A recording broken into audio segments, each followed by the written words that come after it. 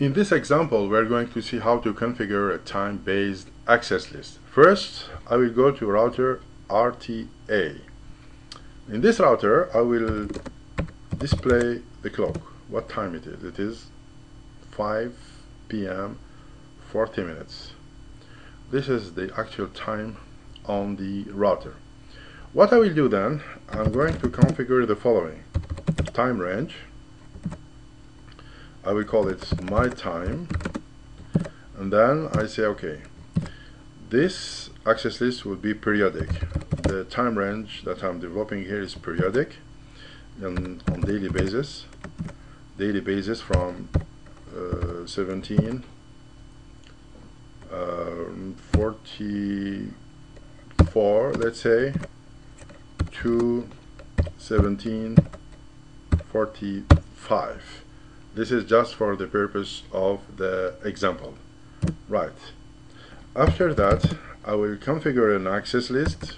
It will be an extended access list to permit ICMP traffic from 172.16.00 wildcard mask 000.255 to LAN 2, which is 172.31.0.0 with wildcard mask 0.0.0.255. When I finish, okay, this rule alone is not sufficient. I'm going to delete it and re-enter it again with time range.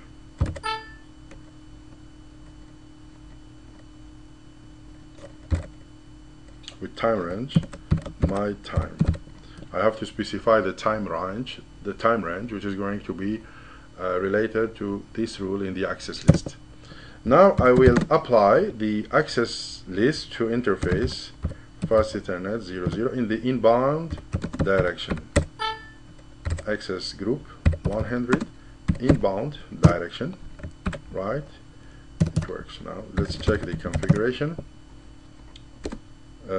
Well, this is the applied access list 100 inbound direction. This is my access list, extended access list from network 172.16.00 to network 172.31.0.0, and here I specify the time range, which is my time.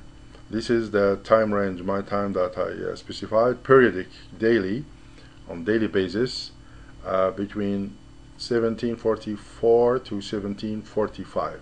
Now the access list is applied. What I will do, I will go to host 1 and try to ping host 3 and see what happens.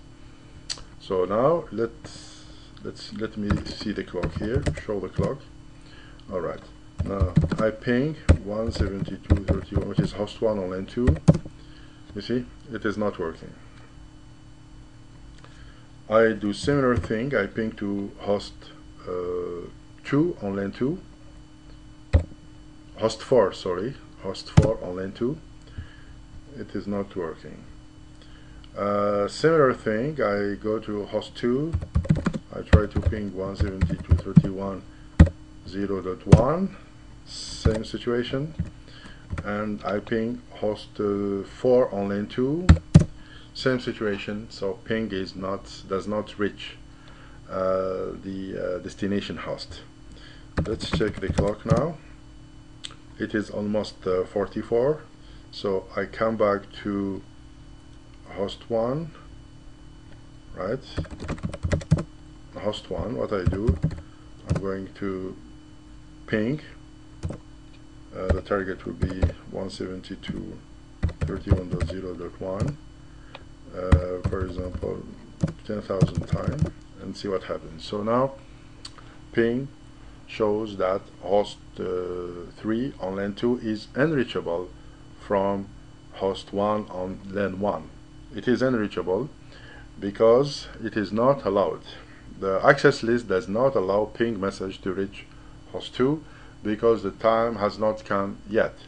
And we see that unreachable is there, still that the time is did not come, is not there. So we're going to wait for some time and see. Now, as you can see, after I paused the record, I resumed the record now, and you see that host 1 is able to reach host 3 on LAN 2. I will stop this, otherwise it will take a lot of time.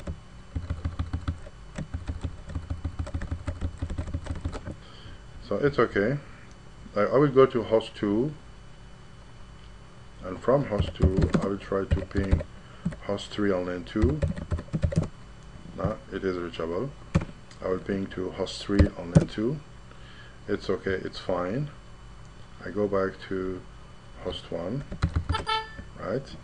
I will ping host 4 on LAN 2. Sorry, I have to type the keyword, the command ping. Now it works. Let's go to router RTA. I display the access list, and this is the access list. So now the time based access list is active, and as proof you have 1517 match. So if I type the time range that I entered previously, I see that it will be active only between this time and this one, 5:44 to 5:45. After that the access list will be inactive. You see, it is inactive. Now I go back again to host 1. From host 1 I try to ping host 4 on LAN 2 or host 1 on LAN 2. It is unreachable. Thank you for viewing this example. This is Hakim Adish. Bye.